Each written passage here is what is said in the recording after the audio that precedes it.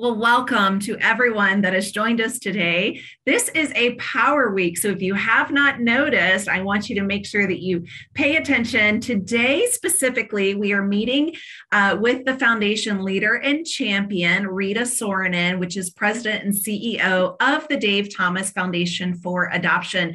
And Rita will be joining us all week to really put some light and focus around adoption across our nation. So we are thrilled to have the Dave Thomas Foundation with us all week. We, of course, want to mention that we have great support from our sponsors, and we are so grateful to have their continued investment and dedication to these conversations.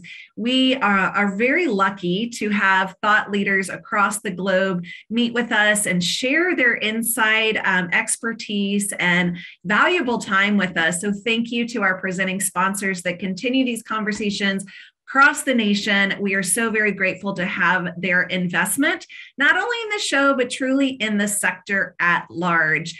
Julia is also very invested in the sector, and what she thought was going to be a 2-week nonprofit show has turned into now a 2-year nonprofit show. I'm so grateful that you had this vision, Julia. Julia serves as the CEO of the American Nonprofit Academy, and I get to play alongside as her co-host each and every weekday. I'm Jarrett Ransom, also known as your nonprofit nerd, CEO of the Raven Group. And I had mentioned previously, but today we have Rita Sorenin. Rita, you've been on before, but this week we have you to ourselves the entire week. So welcome back. Thank you. I'm so delighted and honored to be with both of you today. Well, it's going to be really an amazing thing because when we met you and had you on the show, it was pretty early on. We both separately were just transfixed by so many things that you said, by the work that you were doing, by the story behind the foundation. And so we are just thrilled to have the opportunity to really get more time with you, to learn from you about this amazing work that you're doing that has just really, I think, changed our country. And I think there's so many lessons no matter what type of nonprofit service you're in. So I'm just really, really excited, and I can't wait to journey forward with you for this whole week. But before we get going, if you can go back in the time machine and talk to us about Dave Thomas and the story and how you, Rita, got engaged in this whole thing. You bet. And thank you. Thank you again. What a delight to be here. Look, I'm celebrating my 20th year here with the Dave Thomas Foundation for Adoption. And so it becomes particularly compelling to me to talk about Dave Thomas in particular, who, hopefully everyone that's watching knows Dave Thomas and that link to the Wendy's company. But his story is so profound. It's a classic American story in so many ways. He was adopted at 6 weeks old. His mother passed away, his adoptive mother passed away when he was 5. And his father was a bit of an itinerant worker, moving from place to place looking for work. And so Dave Thomas grew up under that constant movement, and very often was living with his grandmother, Grandma Minnie, when he was when his dad was out looking for work. And so already has that story of movement, of loss, of identity. But it was when he moved to Knoxville, I think, that he got his first job in a restaurant. And then later on at age 15 was in Fort Wayne, Indiana, and got a job at Holly Hobby, but he also dropped out of school at age 15. But really found in his soul this notion of restaurants and gathering and something that he wanted to do the rest of his life. So went into the Army, came back from the Army, went back to Holly Hobby, that wonderful restaurant in Fort Wayne, Indiana. That's where he met his future wife, Lorraine. And they began to put in place this dream that he had for creating, in his words, the best restaurant ever. And what he wanted to do was the best hamburger restaurant ever. After a few years, also connected with Colonel Sanders from Kentucky Fried Chicken, they developed an impressive relationship and a trusting one, so much so that Colonel Sanders offered him 4 failing Kentucky Fried Chicken restaurants that he learned the business of fast food restaurant, right? Franchise business, and made them successful. It was then that he went on to create Wendy's, and Wendy's Old Fashioned Hamburgers in 1969 opened that first restaurant, but never forgot his sense of identity, who he was.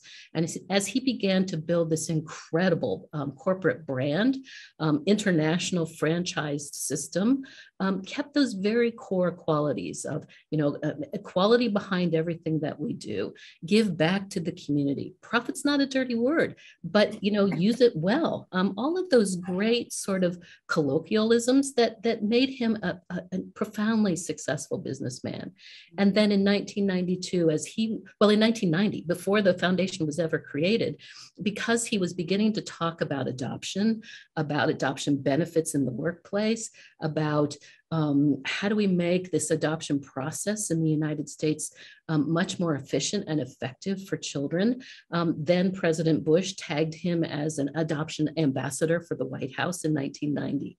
That's what led to his thinking, all right, maybe we need to go deeper and do more. It's one thing to be a spokesperson and absolutely work with policymakers to think about how can we make this process more efficient, but maybe we need to create an organization that can do that in my absence. I mean, he was thinking ahead. How do we create a legacy of work that will both continue to build that wonderful Wendy's brand, but create an organization that can advance this cause of foster care adoption. And so created the Dave Thomas Foundation for Adoption in 1992 as a national nonprofit public charity to focus exclusively on North America's children who are in foster care and who are waiting to be adopted. But think about that chain from being adopted as a 6-week-old, losing his family, moving frequently. His story is not unlike our children in foster care who suffer profound grief and loss, who may move frequently, who frequently live with extended family members, all of those issues that surrounded them, but thinking ahead and how can we make sure that our children can have the best possible future ahead of them.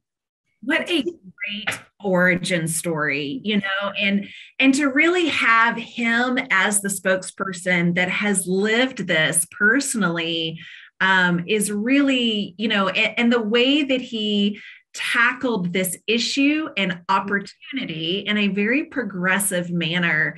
I, of course, have been following you on LinkedIn and the foundation on LinkedIn to see all of the great work that is being done. And I am learning so very much when it comes to the sector specifically for adoption. And I'm curious, Rita, if you would be willing to share with us some facts of adoption and foster care. And I'm sure these facts continue to change, right? Because when the foundation started and originated, I think you said 92, there's a lot that's changed in this landscape. Well, you're so right. There's a lot that's changed, but there's a lot that stays the same when we're dealing with this issue of child welfare. And look, it's particularly important now. November is National Adoption Awareness Month. So that's, one particular month when, of course, we're doing this every day, but when we really elevate this notion of what is it that children experience? Why are they in foster care? What is the child welfare system? What are the complexities of it? And so children are in foster care through no fault of their own. They've been abused or abandoned or neglected. And that has risen to such a level that then states and counties get involved. It's their legal responsibility to get involved and to assure the safety of children if an allegation of abuse has occurred.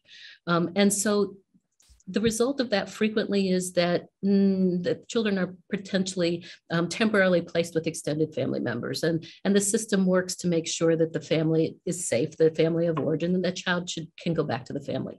That's where every child belongs, first and foremost in their family of origin.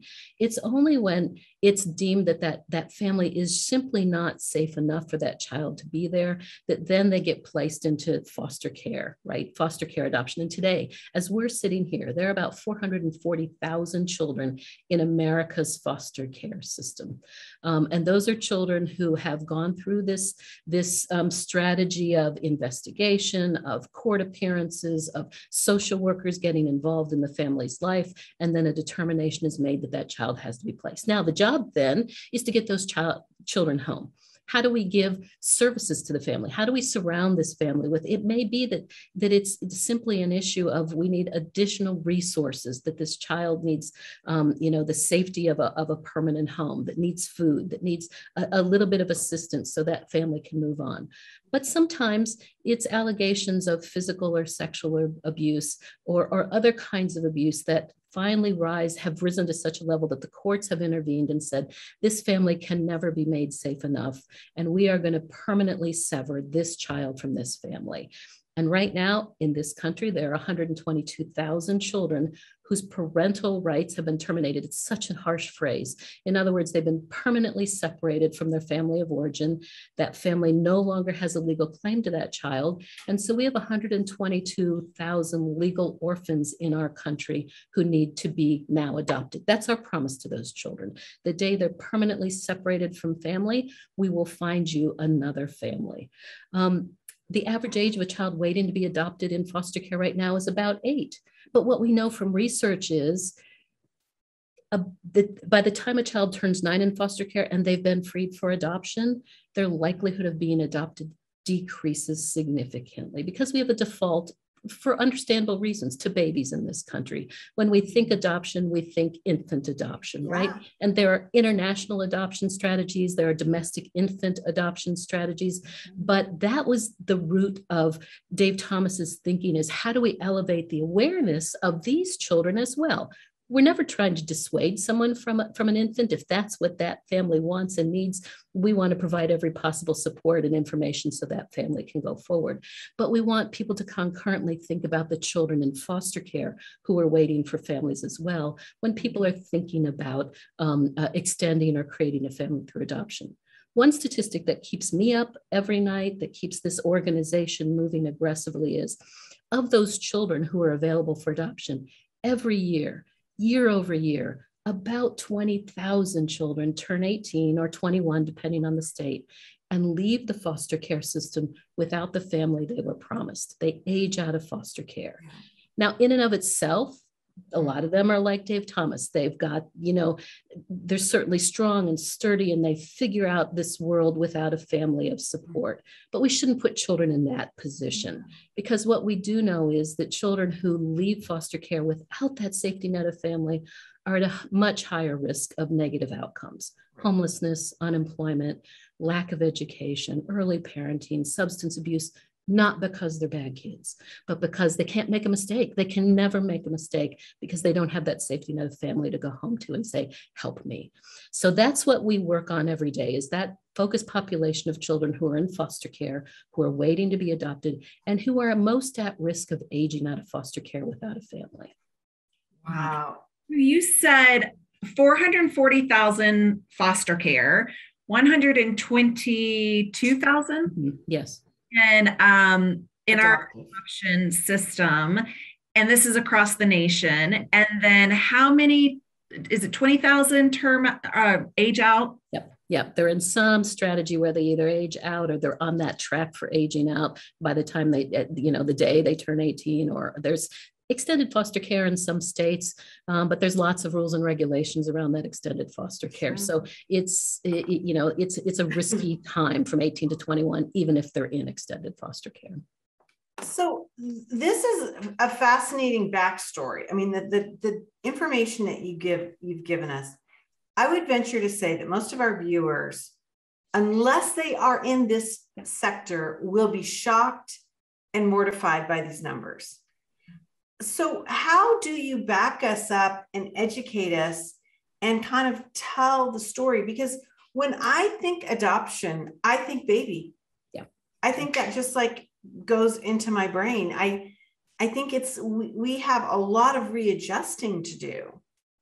And so how do you do that as an organization? We do. And we have these deeply embedded myths and misperceptions about the system, who these children are, who these families are that are involved in the system as well. So when you mix those deeply held beliefs about a system and a child, that combines to really put barriers up to either learning about, jumping in, or even figuring out a way to assist. So for example, We do every few years, we do a national survey through the Harris poll to get Americans' attitudes about foster care and foster care adoption, because from that we can then drive what messages do we need to do to either reinforce a belief or to dispel a misperception. And what we learned last time is almost a majority of Americans believe children are in foster care because they've done something wrong, because they're juvenile delinquents. So we already have this perception of older youth in foster care, teenagers in foster care, as being the cause. They're the cause for this placement, as opposed to they've been harmed in some way. They've been in care for years, potentially. They may have negative acting out behaviors because of the trauma, because of the grief, because of the multiple moves that they've experienced, not because they said, hey, I'm setting out to do all these horrible things and I hope I get into foster care, right? I mean, but we believe that about these children. Look, go to any party and people start talking about teenagers and what happens to people's faces, right? Just existing biological families, people roll their eyes. They've got horrible stories about their teenagers. We don't like teenagers in this country very much. And yet they're doing exactly what they're supposed to do, right? They're testing limits. They're exploring freedom. They're doing all those things they're supposed to do. Add to that layers of being in foster care, of the complexities of families. And so our job at the foundation is to begin to talk about there are older youth in foster care who need a family as much as an infant does. Every child deserves a family. There are sibling groups in foster care that need families.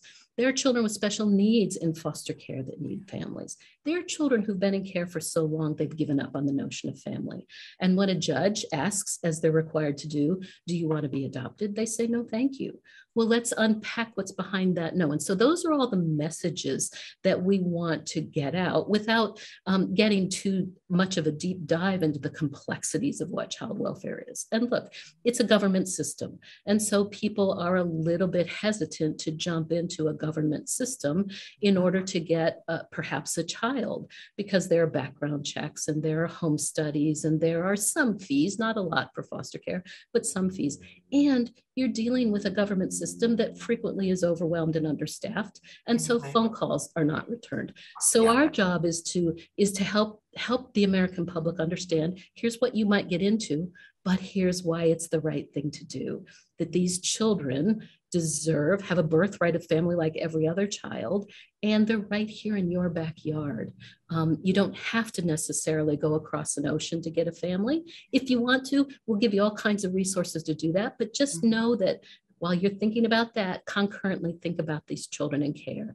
And then we're frequently telling success stories through a number of venues about, here's a family that looks just like you who adopted from foster care, and here's their story, and here's what they look like, and it's okay. It's okay. And sorry, Rita, you were saying a little bit in the chitty chat because we were talking about tax credits and financial, reimbursements and support. And if you would tell us kind of what the average socioeconomic income or demographic, maybe I should say. And I'm curious if it changes between foster parents and adoption parents. And correct me if I'm saying that incorrectly. But what kind of has been that average demographic? Yeah, and it is a changing demographic. First, the socioeconomic has stayed about the same. So it tends to be a middle to lower income family that adopts from foster care. Sometimes it's extended, frequently, and we hope it's extended family members who may not have been positioned to adopt, right? They weren't thinking about the financial cost of bringing a 12-year-old into their family, but they're going to do it because it's the right thing to do. So that's the economic. But, it was not so long ago that it was only a two-parent heterosexual couple that owned their home that were considered viable families for adoption. In foster care now, foster care adoption, it can be a single parent. It can be a same-sex couple. You don't have to own your own home. You don't have to have those kind of things that you might think, well, I'm going to self-select out because I'm certainly not going to be qualified to adopt. So that's what's changing, I think, in this country, is who qualifies as an adoptive parent. The door is wide open. If you're safe, and you're caring, and you understand that this is a long-term commitment. It's not a test, it's a long-term commitment. And you're willing to learn as much as possible, and particularly surround that child, if it's safe, with extended family members, because we're all homing pigeons to heart. That's where the children identify, right? They identify with their family of origin. And even if that's not the safe family, there may be others in that family that should be around that child. So absolutely, it's a changing demographic, and there are supports that follow these children. Most of the children are qualify as special needs, not because the typical special needs of mental or physical challenges, they're there, but by virtue of their age, by virtue of their length of time in care, federal law qualifies them as special needs. And so subsidies follow the vast majority of these children until they're 18, that help the family with costs. Many states have additional assistance for education. There are adoption tax credit, both federal and state adoption tax credits that people can qualify for. They'll have to check with their tax attorneys or check with the experts around them, but they can delve into that. And then many businesses offer adoption benefits in the workplace because they feel like it's the right thing to do. And that was one of the campaigns that Dave Thomas started, just by calling his fellow CEOs and saying, hey, do you offer benefits to families that are formed through birth? We understand it's a medical issue, but if you do, don't you think you should offer benefits to families that are formed through adoption, whether it's paid leave or financial assistance? And so that's one of the signature programs of the foundation as well. So yes, demographics are changing, but supports do follow these children in a way that we hope to educate the public as well and let them know that those are available.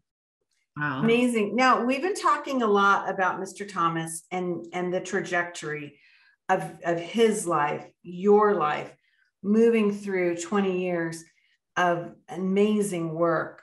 But I think it's really interesting to talk about the financial side, because this is not a Wendy's. Oh, her lights went out. We talked about this. This is not, I would say this is like a signature project for the Wendy's Corporation in many ways, but you have to go out there and beat the drums for money. Talk about that. We do. And, you know, Mr. Thomas, again, was so visionary. He could have created the Dave Thomas Foundation for Adoption as a corporate foundation, as a family foundation, as a community foundation. We're uniquely identified. We're in Columbus, Ohio, you know, even though we're a national organization. But he created it as a national nonprofit public charity because we had to do two things. We had to get out and talk about this organization in order to advance the mission, but we also had to do it in order to fundraise, right? Yeah. You've got to do both. And how smart of him to do that, because it allowed us to really elevate that message. We are profound and we're so grateful for the partnership with Wendy's restaurants, Wendy's franchisees, the Wendy's Corporation, and they provide in-restaurant fundraising for us. They do events for us, but it's not the only piece of our budget. We do have to get out and make sure, like every other nonprofit, that we have the resources available to have the quality staff to make this work and to expand the projects and programs that we have across the United States as well. Do a lot of people think, oh, you don't need money, you've got Wendy's behind you? Yeah. When I first walked in the door, people assumed we had just this large endowment from Dave Thomas.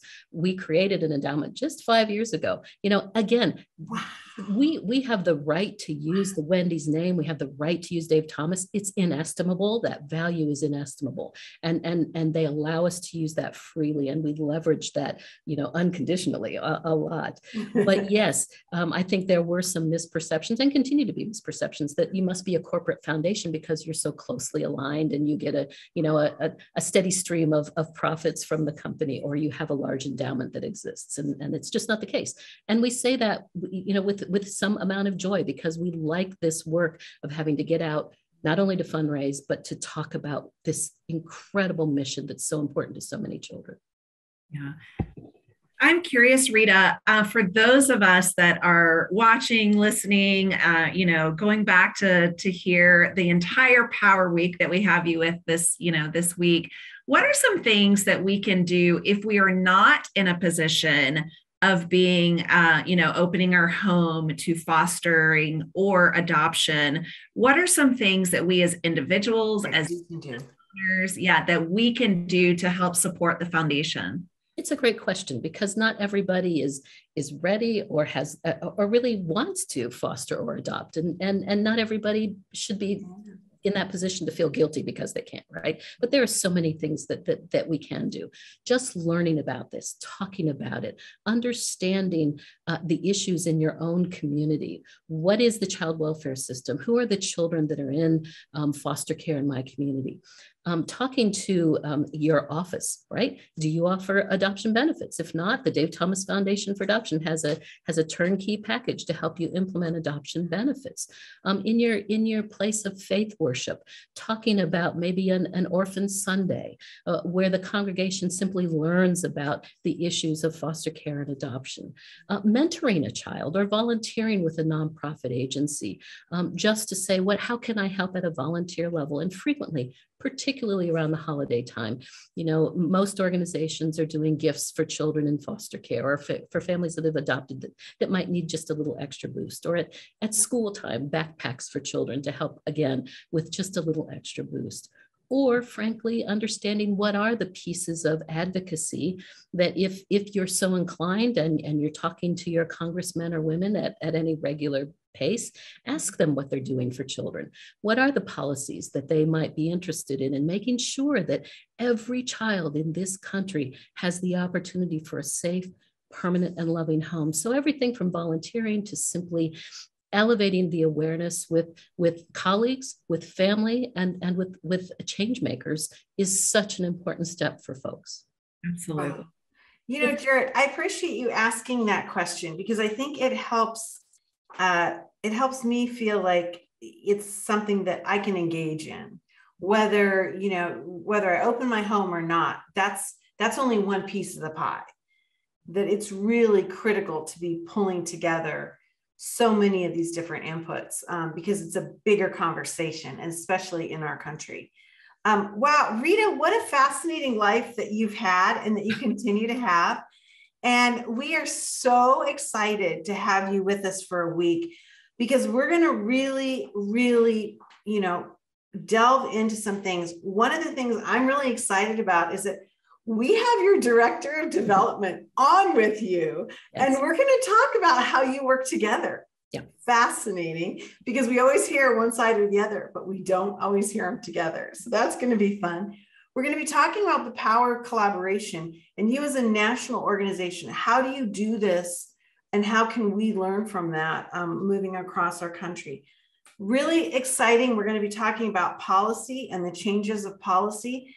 And I'm so curious to know the trajectory of these decades. What do you think Mr. Thomas would have seen to where you are and where we are across this country? It will be really, really interesting. And then we'll wrap up our week with actually Rita in the hot seat with ask and answer questions. So if you have questions for Rita, let us know. You can write us, you can tweet us, you can email, pick up the phone. What a concept. I don't even think I know my own phone number, but anyway.